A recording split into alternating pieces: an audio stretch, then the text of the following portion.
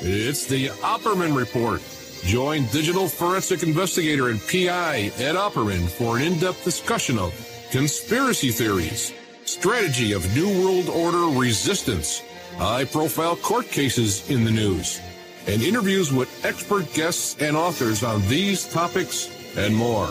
It's the Opperman Report. And now, here is investigator Ed Opperman. Okay, welcome to the Opperman Report. I'm your host, private investigator Ed Opperman. You can find me at Opperman Investigations and Digital Forensic Consulting through my website, emailrevealer.com. Our archives of all our past shows, like 1,700 hours of shows, 7 years worth of shows, you can find at Spreaker.com. And if you sign up at Spreaker.com for free, you get an email notification anytime I put up new content. And there's a chat room. And currently I play 2 hours of repeats every night, Monday to Friday. Actually, 7 nights a week. We put up new content at Spreaker.com. You go there and find out. My next guest today is a filmmaker named Mia Donovan. You can find her website at miadonovan.com. But today we're going to be talking about this incredible film. She just sent me a link to it the other day. I sat down yesterday, watched it. It brought back so many memories of my youth back in New York City and really captured the spirit and the energy of that time. And she's a young woman. I don't know how she pulled this off. But she really captured the energy that was going on at the time, back in the late 70s and early 80s. You can find the film called Dope is Death at isteelfilm.com. That's EYESTEEL film.com. And there's going to be a couple of film festivals coming up. One is the Doxa Film Festival in Vancouver, 18th to the 26th, and the Hot Docs in Toronto in June. And those are online film festivals, so anybody can watch them from anywhere they want, anywhere in the world. Mia Donovan, are you there? Hi. Thanks for having me. Oh, thank you so much for coming on the show. I really enjoyed this film. Tell the audience about yourself. Who is Mia Donovan? So I've been doing documentary films for 12 years, and I'm really interested in documenting counter-narratives to a lot of events that got a lot of media attention.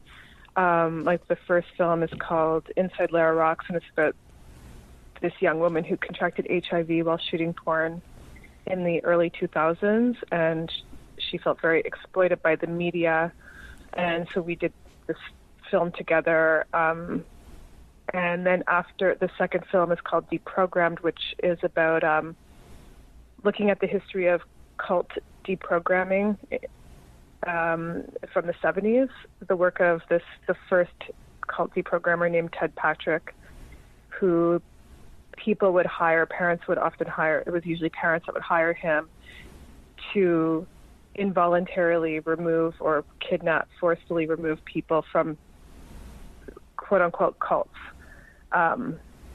And so that was a pretty intense film to research. And then, this latest film, I'm really interested in just the counter narrative of this movement and how this movement was so criminalized, and just the histories of acupuncture in America and how it has these radical roots in the Black Panthers and the Young Lords. So this film, you're just shopping it around now. It's in film festivals and stuff. Dope is Death. Yeah. Yeah. How would you describe this film, Dope is Death? What would we find there? Well, it's a documentary that it's all first-person point of view, mostly of people, former Black Panthers and Young Lords and different activists who were all 19, 20 years old in 1970 and came together in the South Bronx to create a political detoxification program for heroin addicts at a time when mandatory methadone programs were the norm, were popping up all over New York City. And within a few years, they learned about acupuncture, came to Montreal, which is where I live, and learned acupuncture here because we had the first acupuncture school in North America, and we're talking acupuncture outside of Chinese communities. And the school was was a French language school, but the teacher and his son believed in what these activists were trying to do to help the people, that they gave them scholarships and taught them, made a program in English just for them. And then the film is also, there's a lot of archives, and it really looks at the early days of the war on drugs and what these activists, mostly Black Panthers and Puerto Rican nationalists, were doing to kind of combat what they perceived as chemical warfare. And that is that the young activists were being subjected to heroin addiction that would cause them to limit their effectiveness as activists.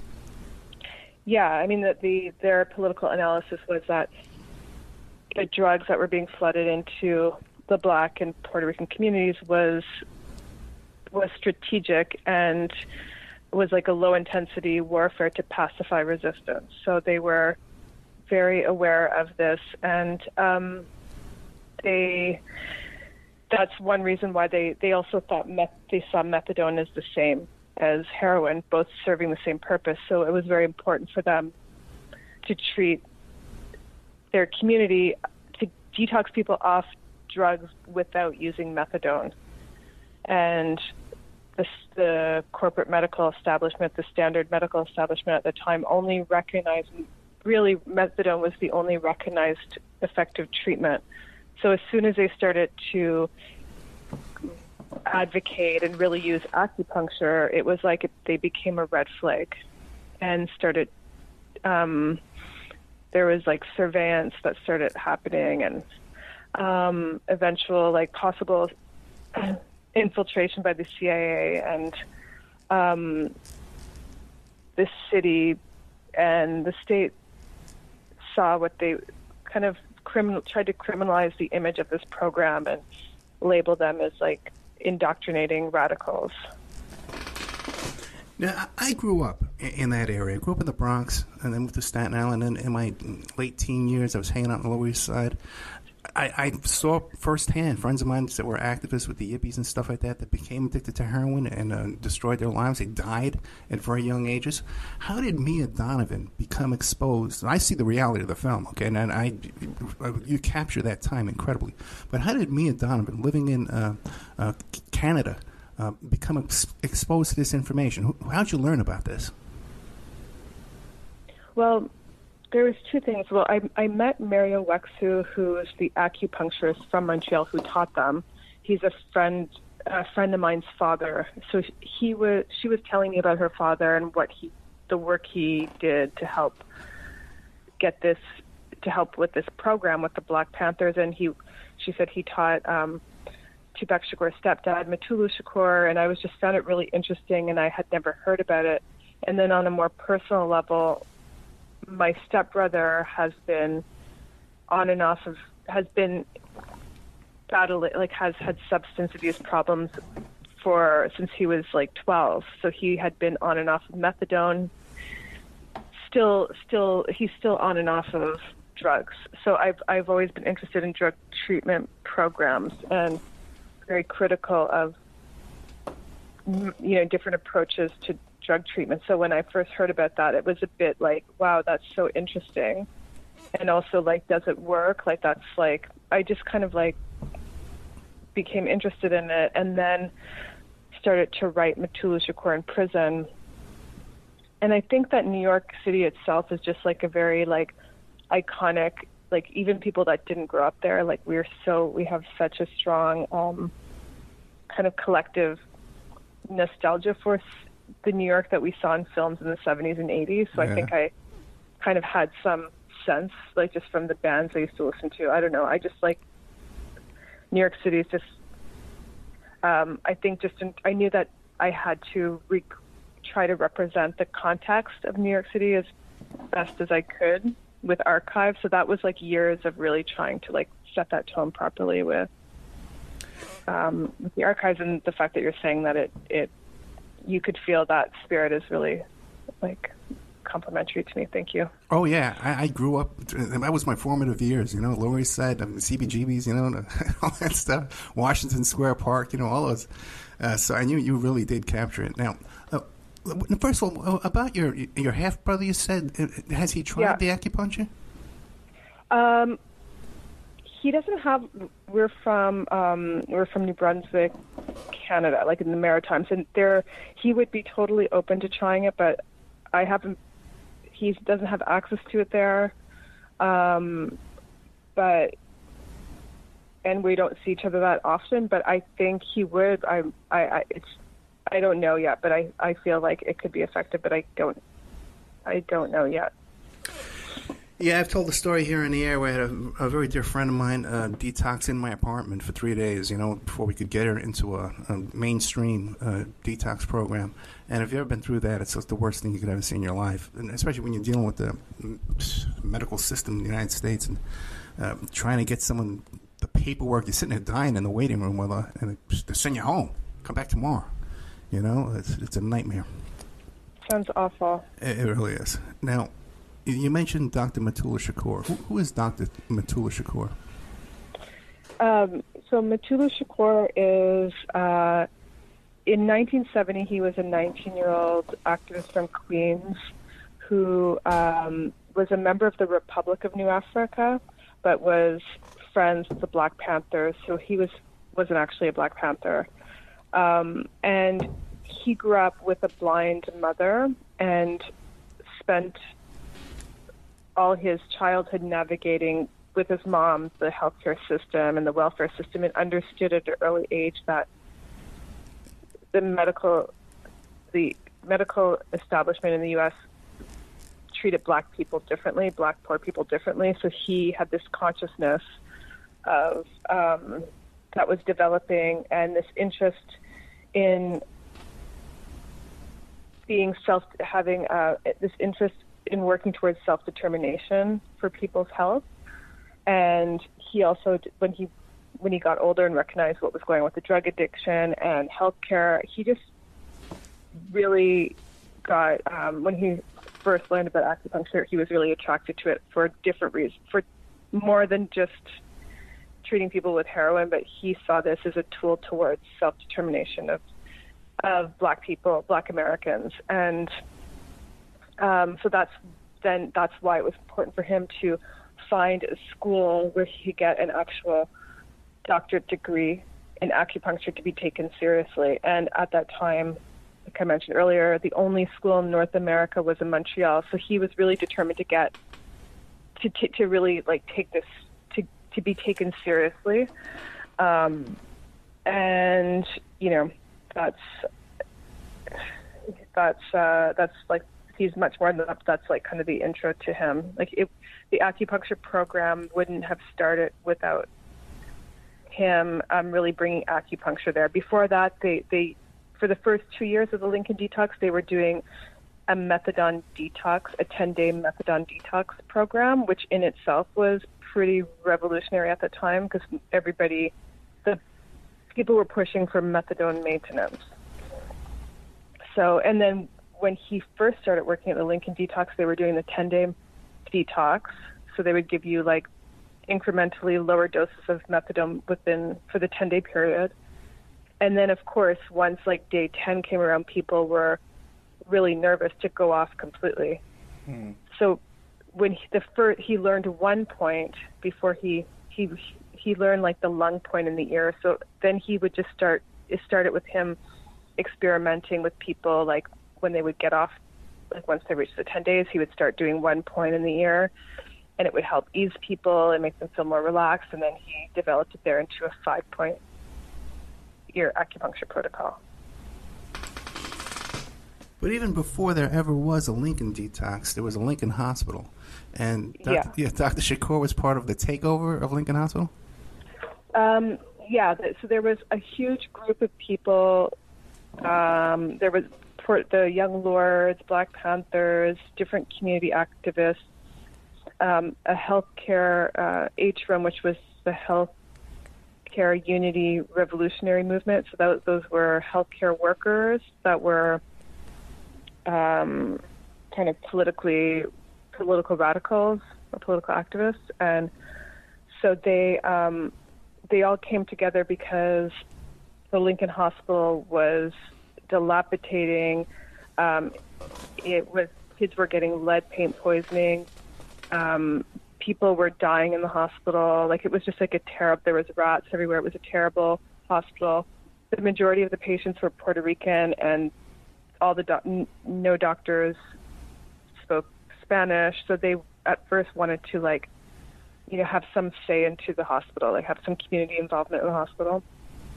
So they took it over, and it was successful. I mean, to the point that the city did listen to them and met some of their demands, and eventually gave them money to start the Lincoln Detox. And it's only been 40 years later that now we can go into neighborhoods in Seattle and D.C. and take over entire neighborhoods. 40 years of what? Sleeping on our achievements here? You went, I know. Now, you went and interviewed Felipe Feliciano, right, from Young Lords? Yes. Did you reach out to anybody else, like Pablo Guzman or even Geraldo Rivera? No, I didn't. You mean... who did you say? Sorry, I didn't hear the name. Geraldo Rivera and Pablo Guzman, yeah. who are also yes. Mm-hmm. I didn't speak to Geraldo Rivera, but I did speak to Pablo Guzman on the phone, and he helped me a lot, but didn't want to be interviewed. That's interesting. Did he give a reason? Yeah, I think he was. I'm not sure. Like, I know that he had some family things going on. Okay. There was some. Might have been personal reasons, just timing, but he was helpful, and yeah. Off the air, your contact with Felipe Feliciano, how did he feel looking back on his work with the Young Lords? Was he proud of it? Did he feel like he could have done more? He seemed very proud of it. I mean, he was like 19 or 20 then, so it's pretty amazing how in tune they were to the community needs at that young age. I know that Felipe left the Young Lords shortly after the takeover, but I'm not sure the details. I didn't really get into it with him, but he was there for the takeover and for the other healthcare initiatives that the Young Lords did before they took over the hospital, such as they took over an X-ray machine in Manhattan because it was just sitting at a street corner in the Upper East Side or maybe the Upper West Side, I can't remember. And there was a TB problem in Harlem, and the truck would never go up there. So a bunch of the Young Lords went and hijacked it. And the X-ray technicians were on their side, so they, once they understood why they were being hijacked, the X-ray technicians agreed with them and went up to Harlem to test people for TB. So he was part of that as well. Felipe was. Yeah. Yeah, I believe he left the Young Lords to become a DJ on a radio station to do a music DJ. Yeah, I mean I'm sure. I just didn't. I didn't talk to him about it. Now, what was the success rate of using acupuncture to treat heroin addiction? And were they treating other ailments as well? Well, I mean, I don't know if they have actual statistics, but from that time. But we have to also remember it wasn't just acupuncture. They also gave political education classes, which is what they called political education classes, but it was classes that they would. The idea was if you're Puerto Rican or Black in America today and back then, and you go to mainstream public school, you only learn history from a European perspective, and that can lead to a feeling of inferiority for Black Americans and Puerto Rican Americans. So they felt it was very important to provide these classes that would provide history for Puerto Ricans and Black Americans, and that was also part of their treatment and the healing that they were doing. So it was really the acupuncture, the political education classes, the feeling of community that the Lincoln Detox provided. And, I mean, by their accounts, the success rate was very, very high. I just don't... I don't know exactly. I mean, in general, I don't even know what the, like, I think standard, like, methadone maintenance and other forms of drug treatment, the success rate is pretty low. Well, it was successful enough that the city and the government and the cops thought it was threatening enough that they shut it down. Yeah. Like it was, yeah, definitely. And they also were, when they were getting people off of heroin and people were becoming empowered and becoming actively involved in the community, so protesting for rent strikes and for learning about getting registered to vote. So doing all these very productive things that, you know, to make their community better. And this, of course, was seen as threatening to a capitalist society that needs, you know, to be in a position where there's you know, where there's like a hierarchy. Sorry. Well, also too, you know, we know looking back in hindsight, that, you know, that heroin that was going to Harlem was coming in through Fort Bragg from Vietnam. You know, CIA controlled, all kinds of shenanigans going on there. Then we saw Iran-Contra, the same thing. The Iran-Contra war being financed by crack cocaine through Freeway Rick Ross up in California. The same thing repeating itself over and over. So I'm sure if these guys were a threat to people, the market consuming that heroin, that they would have to be stopped. Yeah. I mean, there's like, and also I think there's that. There's also, you could look at it like Eli Lilly, the makers of methadone. Like there was this group of people saying, like, we've got a non-chemical solution to this problem. When, you know, methadone maintenance there was all these cases. Like methadone maintenance was a huge, huge thing at that time, and later became regulated, but anybody could get a license. It was not anybody, but it was pretty easy to get a license to start a methadone maintenance clinic.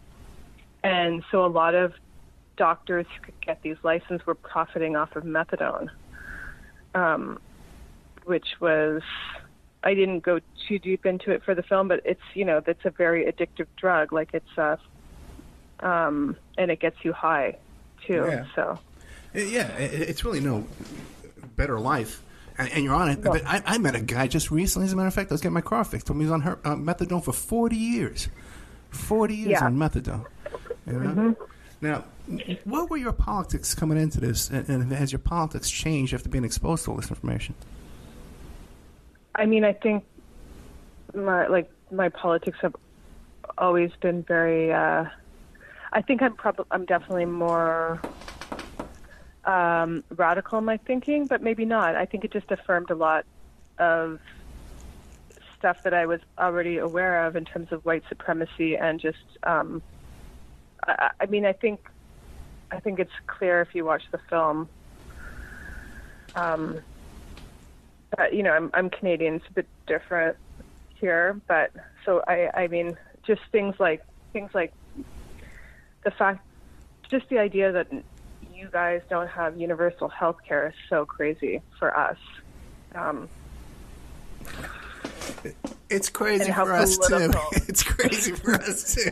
I got a torn bicep here right now. I got one arm I can use, and no hope of getting this thing fixed unless I can come up with $12,000 cash. You know, so that's awful. I know it's crazy. I hear that. It's crazy. Mm-hmm. Did you travel down to New York? Yeah, a lot. I traveled to New York a lot. I mean, most of the people I interviewed, they're in New York. And I would visit Mutulu a lot in prison, and he, at the time, was in Victorville outside of LA. But I couldn't interview him on camera. Right. But yeah, I went to New York a lot. Okay, because this might be a good time to take a commercial break. When we come back, I'm going to ask you about, because you did have access to a lot of people that aren't well known, like May 19th. No one's heard of May 19th. You can't even, or accurate information about May 19th, or these different groups like that. And we want to talk about Mutulu Shakur. How did he wind up in prison? Okay, what did this guy really do to wind up in prison? We're here today with Mia Donovan, a filmmaker behind the film Dope is Death. Excellent movie. I just watched it yesterday. Incredibly good. You can find it at eyesteelfilm.com, EYESTEEL film.com. Mia Donovan's website is miadonovan.com. There's a couple of film festivals coming up. One is the Doxa Film Festival in Vancouver from the 18th to the 26th, and Hot Docs in Toronto in June. Now you can watch these online, so you can go online and sign up for this stuff and catch this film. It's excellent work.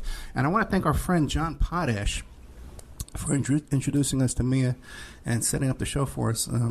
John's done excellent work. John, by the way, trained under Dr. Mutulu Shakur. He's trained in drug therapy and addiction treatment.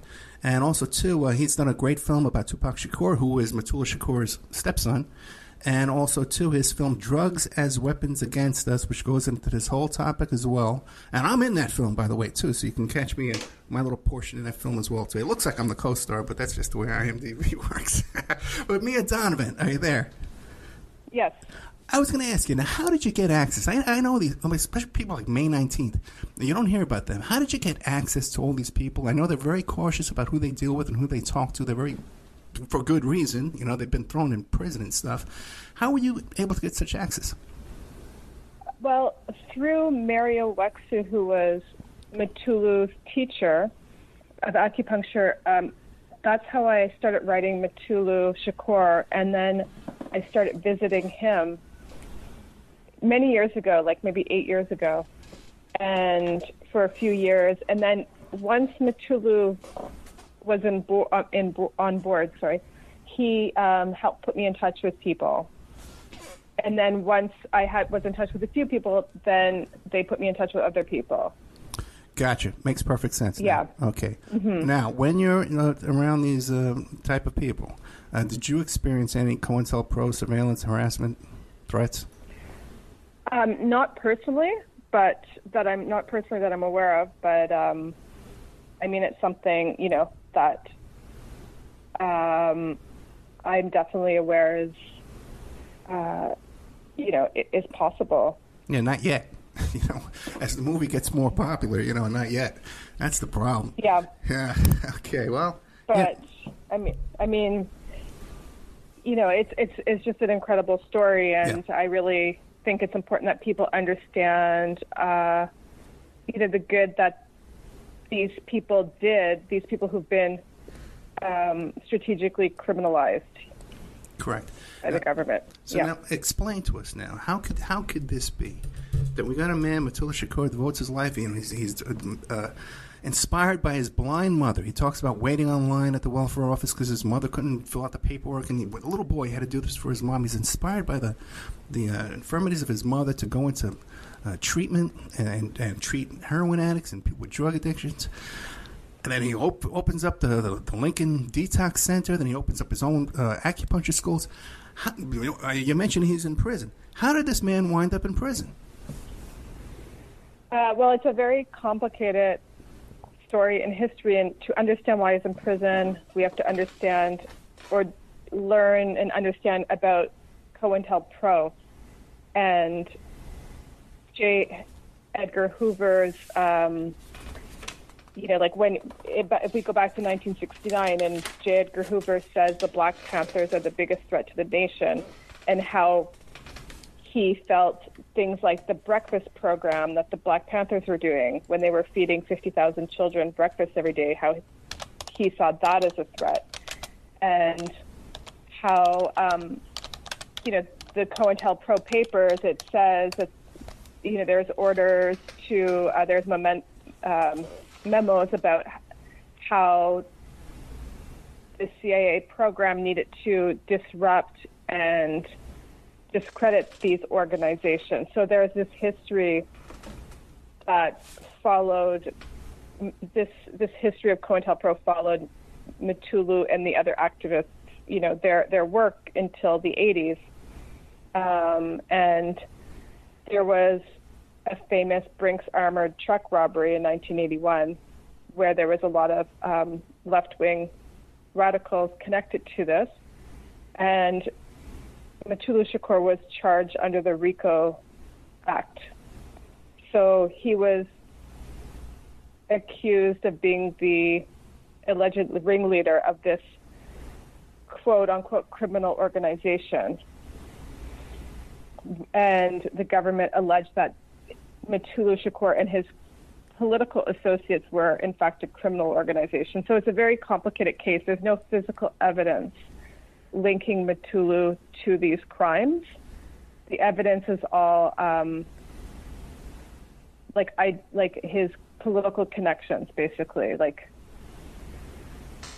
I would encourage the audience to go back and look in our archives for a show we did with Betty Metzger, who wrote the book The Burglary, which was how we discovered the COINTEL program existed. These young activists, I forget what it was, like Michigan or something like that, Minneapolis, broke into the FBI office on the day of the Muhammad Ali fight against Frazier because they knew everybody would be busy and off. And when they stole these files, there was stuff in there. People think, COINTEL, they're keeping an eye on those terrorists, those SDS, and those Weather Underground guys. Yeah, they should be doing it. And black militants, right? But they were saying in these documents that if there's a congregation of 6 or 8 black men on the corner, they should be watched. That has to be broken up. Black churches they were targeting. So it's a lot more than the average person thinks. And COINTEL Pro, I believe, goes on until today. And if you go back to the time when these people were being rounded up and arrested, Mutulu Shakur, as far as I know, there's no evidence whatsoever he had any knowledge, or there's no record of him planning or anything like that. But there's just that the theory was he was going to receive some funds from the robbery. Because when he got picked up, and other people got picked up in that case, people I knew down at WBAI and around the Yippie headquarters and stuff like that, we were concerned that we were going to be rounded up next. And I tell you something, the film captures that fear too. At the end, when your people you're interviewing are talking about how they're being rounded up on these RICO charges with no direct involvement in anything, it's brought back a chill that I experienced as a young man in New York City. Wow. Yeah. Yeah.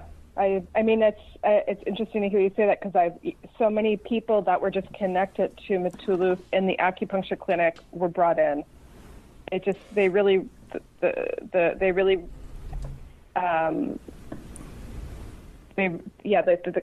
cast a huge net in terms of trying to interrupt these left-wing activists.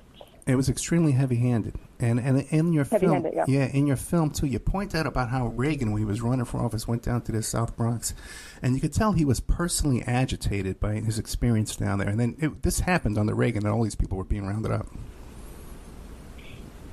Mm-hmm. Dr. Mutulu Shakur, he's in prison right now. How old is he? He's 70 now, and unfortunately, his health is. He was diagnosed with bone marrow cancer in October, and he's had a stroke in the past. He has diabetes. He's an elder. He's in a prison where there was at least one case of COVID. His family and friends and supporters have been trying to get a compassionate release for him, and he's been rejected twice already. He's been inside for 34 years, and he's a model prisoner. And it's when through getting to know Mutulu, and just it makes these cases of political prisoners so much more real. There's the idea that he can be considered a threat to society, and that needs to be kept. This idea that he needs to be kept inside because he's a threat to society is absolutely absurd. It's a waste of taxpayers' money to keep him inside. He can only bring good to the community. And, it'd be great to see him be able to live the rest of his years with his family. When you visit him in there, how is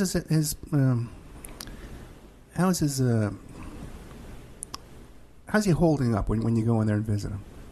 his spirit. I mean, he's a very hopeful person. He's a very enthusiastic, optimistic individual. He has a lot of hope, and I think that's why he was able to do so much during his 20s to help the community, like to get this acupuncture program rolling, to discover these solutions to the problem of addiction, and to get people motivated. Like when I would visit him, he just like, I would leave feeling like, wow, yeah, like there is hope in the world, you know, like he still has that, and it's pretty incredible. And he's helped mentor a lot of people, a lot of young men in prison. And, you know, I think, it's really interesting, you know, to even consider that he's been labeled like one of the FBI's, you know, top 10 most wanted, like, individuals when he was underground. Like, he's just like a great, he deserves to be free, and we need to support him. And how can we support? Are there petitions? Can you write to a governor? What would we do? Well, if you go on his website, which is family and friends run, called Mutulushakur.com, there's continuous updates on his case and what people, where they're at and what is needed. There's a petition going on now that you can sign, and there's some new cases, like some new, I'm not sure, I'm not completely up to date on the latest, but there is, you know, an appeal process going on to try and get him home.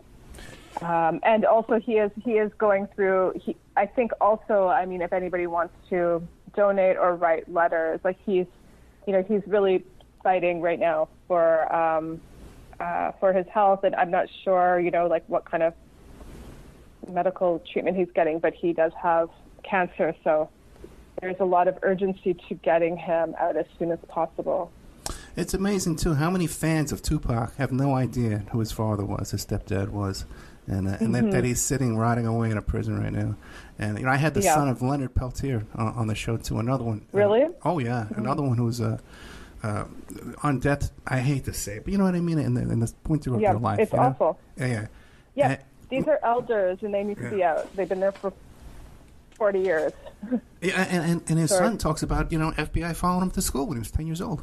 You know, it's not just the people that they put away in prison; it's the families too. It's Yes, exactly. Yeah. Oh boy, what else about this film haven't I asked you that you want people to know? Well, I mean, I think it's important to know that the ear acupuncture protocol that they developed, which is now known as NADA, was incorporated in 1985 by this man named Dr. Michael Smith, who was, when the Lincoln Detox Collective was running the program, Mutulu, the Black Panthers, the Young Lords, they couldn't perform acupuncture or treat people with acupuncture without a medical doctor present. That's what made it legal. So when everything went down, when Mutulu, when the program broke, the original program got shut down and all the activists went their separate ways, Dr. Michael Smith incorporated it under his name. So people only now are understanding the real roots of NADA. And it's being used internationally. Like 600 clinics in the U.S. are using the NADA protocol to treat people for drug withdrawal symptoms, also anxiety and trauma. After 9/11, there was NADA practitioners who set up a tent to treat first responders, like firefighters, people who were helping with 9/11, to treat them for trauma, or anyone. So like these services, what they helped bring to the people is being practiced, and it is actually out there helping people all over the world. So that's pretty amazing, and we just don't understand where the roots really come from. And it's not that Michael Smith passed away. He was part of the collective, but it was, you know, he just didn't give the rightful credit to where it was, you know, to the real founders. So that's what we're doing now. We're changing that history. Is there still a legacy clinic in Manhattan or the Bronx where they're still doing these treatments? Well, the Lincoln Detox, which is where John Potash studied later, right. And that clinic itself was shut down, unfortunately, in 2011. But there are all these other clinics, which one of them I was able to shoot in my film. So there are dozens of other clinics around the city. There are harm reduction clinics that offer the same protocol. So, but the core program that the Lincoln Detox built, this one place where, hundreds of people could go a day, like that is no longer there. But it is still available in New York. That's a shame because, we have a huge resurgence of heroin and all opiate addictions going on. It starts out in pills and people wind up on heroin because it's cheaper, Now, one thing in the film that I didn't quite understand, you talked about how when they went to China, they visited China to learn more about the acupuncture, and they were surveilled by the American CIA in China? Yes. This is in the film, I didn't do a lot of, I don't know exactly the details, but this was, everybody who was there corroborated the story that they were being surveilled, but nothing kind of directly came out of it, but they were being watched. I think that it sounds like they were being surveyed all the time. At the clinic in Harlem, at the clinic in the South Bronx, and that was just an extension. Oh yeah, I remember reading through the paper, the New York Post and the Daily News back at the time, right after the Brinks, and they had these guys under 24-hour surveillance before the robbery. Yeah, yeah, it was 24 hours, man. They're following them from buildings. They're going from one door to going up on roofs and jumping over roofs and stuff like that. They go from one place to another. 24 hours surveillance and harassment. A drug detox clinic. I think that it was Jackie from the May 19th organization who was in China with them, and she said that she never believed the surveillance stories until she went to China. It was like, okay, you guys, because they all would tell her we're being, this work we're doing we're being watched, And then finally, when she was in China, it was just so clear. Now, what was that in cooperation with the Chinese? The CIA was working in cooperation with the Chinese government, or on their own? I guess you have no idea. I had the impression, from what I understood, was that they. I'm not sure if it was. I felt like it might have just been independent. I'm not sure. Right. I can't answer that, but. It'd be fascinating to look into that some more. I think that's a whole other film. Yeah. Really. Yeah, I know, yeah. Now, many of the people involved around Brinks and May 19th and some of these other activities that were going on at the time, they're out and free and walking around. How come Mutulu Shakur's still in there when he had no direct hand in anything, and these other guys are walking around? Well, we could talk about, Susan Rosenberg was Bill Clinton, I'm sorry with the term, I think clemency. He gave her, her sentence was reduced to time served, and he let her out. She was sentenced to 67 years. Commuted. Yeah, commuted. So he, when his last day in office, and when she went to trial, she was, even though she was originally, went underground to avoid the original charges associated with the RICO case. But when they actually caught up with her, she was convicted of separate charges, and then the charges related to Mutulu Shakur were dropped immediately, which she says goes to show kind of the lack of real evidence in relation to the case of Mutulu. It sort of makes it clear that they just wanted to pacify these people. It just so the audience understands, she was charged with the involvement with the robbery. She went underground, and when they captured her, I guess she had some guns or other contraband on her. They charged her with that, dropped the first charges. Exactly. The ones that put her on the run, they dropped those. Oh, we got you on this. We're going to take it. Amazing. Oh, protect and serve. That's pretty big. Yeah. And so she recognizes, I think it's definitely fair to say that there is some racial elements here. Right. A lot of the white activists, but not all of them, like David Gilbert is still inside. But there's a lot of people, most people associated with the Brinks are out. So Mutulu is really the last person to remain inside. So we got about 1 minute left. What do you want to leave us with? I just think people should, the film touches on so many things, and I think that there's a lot of history here that needs to be further researched for people to really understand what's happening today. I can't thank you enough for coming on the show, and I can't thank John Potash either for introducing us. You can find this film, Dope is Death. Is it Dope is Death? Dope is Death, which was one of their slogans back in the day. So Dope is Death, and you can find it at isteelfilm.com, EYESTEELfilm.com. We're talking to Mia Donovan. You can find her website, miadonovan.com. Then there's 2 other great films on there, too, as well. I can't wait to go back and check those out. Doxa Film Festival in Vancouver, the 18th to the 26th. Hot Docs in Toronto in June. Mia Donovan, I can't thank you enough, and I can't thank John Potash enough either. A good companion piece. If you want to sit down and have a double feature, check out Drugs as Weapons Against Us. John Potash's films about the same topic, man, the government using drugs to shut down the left. Mia Donovan, thank you so much. Thank you so much.